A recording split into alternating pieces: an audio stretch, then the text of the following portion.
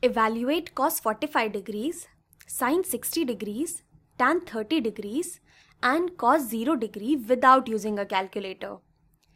To figure out these values without using a calculator, we can think about two special right triangles. The first triangle we should think about is a 30, 60, 90 degree right triangle, and the other triangle is 45, 45 and 90 degree triangle. And what is so special about these triangles, you ask? Well, these triangles, they show up a lot in geometry and trigonometry, and we know the ratio of sides of these triangles. So let me get two triangles having these angles in them.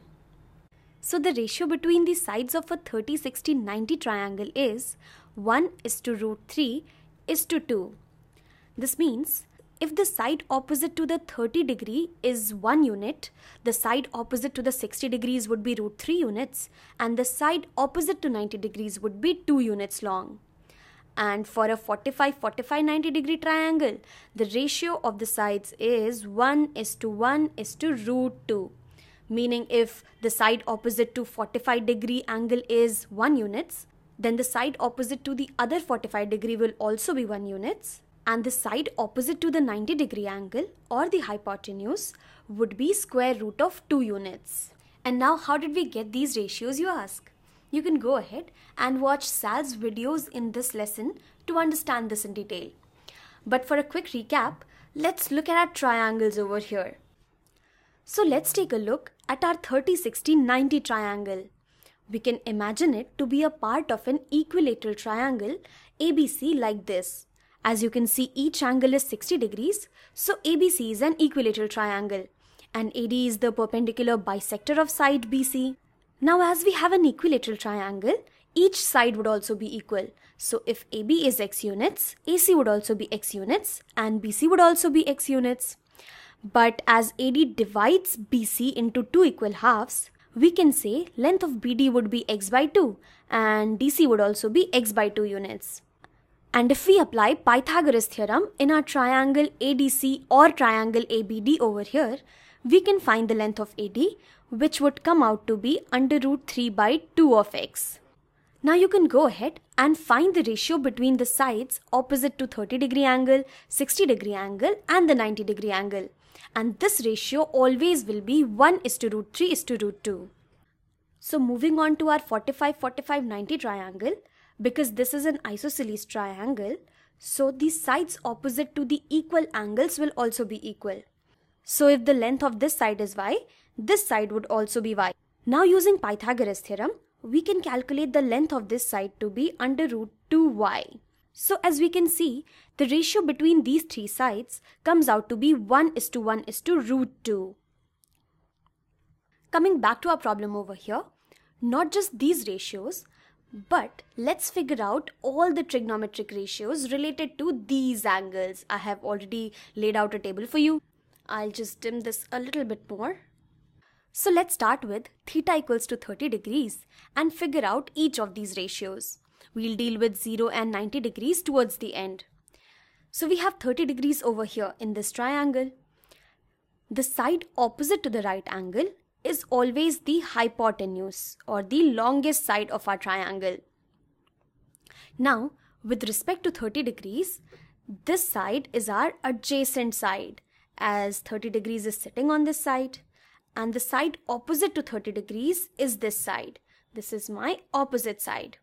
So let's also write down the ratio of these sides, which is 1:√3:2. So now let's talk about our ratios over here. So sine 30 degree. Sine of any angle is the ratio between the opposite and the hypotenuse. So over here, if the opposite side is 1 unit long, the hypotenuse is 2 units long. So the ratio between the opposite and the hypotenuse is always 1/2. So sine 30 degree is 1/2. Now cos theta is the ratio between the adjacent and the hypotenuse. And for theta equals to 30 degrees, if the adjacent side is √3 units long, then the hypotenuse would be 2 units long. So cos 30 degrees would be √3/2. Similarly, tan theta would be opposite upon adjacent, which is 1:√3, or 1 by root 3. Now cosec theta is the reciprocal of sine theta or hypotenuse upon opposite, which would be 2 by 1.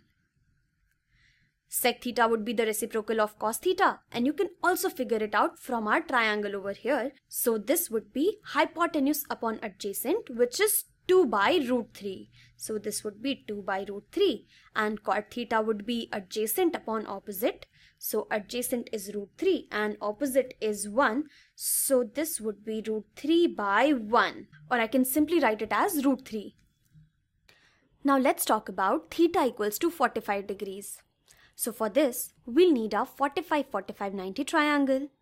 And over here, you can take either of these angles. It wouldn't matter because the ratio of these two sides will always be equal, as these two sides are always equal. So the side opposite to my right angle over here is the hypotenuse. This is my hypotenuse. And if I take this angle, then this side is the adjacent side. And the side opposite to this is this one. This is my opposite side.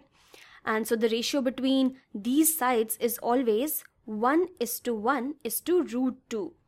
So let's figure out sine theta, which is opposite by hypotenuse.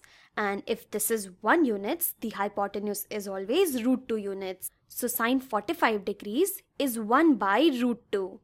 Similarly, cos theta is adjacent by hypotenuse. So if adjacent is 1 units, hypotenuse is again root 2 units. So cos theta is also 1 by root 2 units.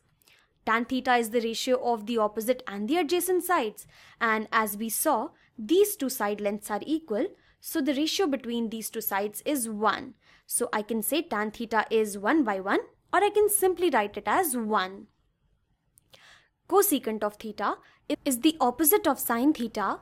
So I can directly reciprocate this number and write it as root 2 by 1, or I can simply write it as root 2. And you can also see this from our triangle over here.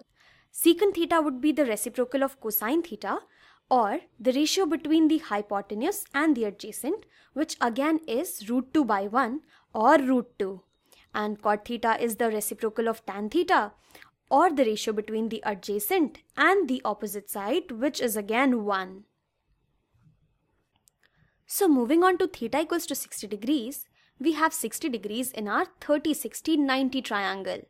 So with respect to the 60 degree angle, this is our adjacent side, and the side opposite to this is this one. This is my opposite side, and this is the hypotenuse. So sine theta would be opposite upon hypotenuse, which is root 3 by 2. So sine 60 degree is root 3 by 2. Cos theta is adjacent upon hypotenuse, which is 1 by 2. So this is 1 by 2.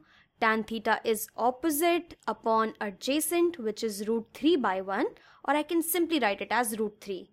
Cosec theta is the reciprocal of sine theta, or the ratio of the hypotenuse upon the opposite, which is 2 by root 3. 2 by root 3. Secant theta is hypotenuse upon adjacent, which is 2 by 1. I'll simply write this as 2. You can also look secant theta as the reciprocal of cosine theta, which is the reciprocal of 1 by 2, which would be 2. Cot theta is the ratio of the adjacent upon the opposite, which is 1 by root 3. You can also see it as the reciprocal of tan theta. So this is 1 by root 3. I think we had a lot to learn in this video. So let's take up theta equals to 0 and 90 degree in the next video.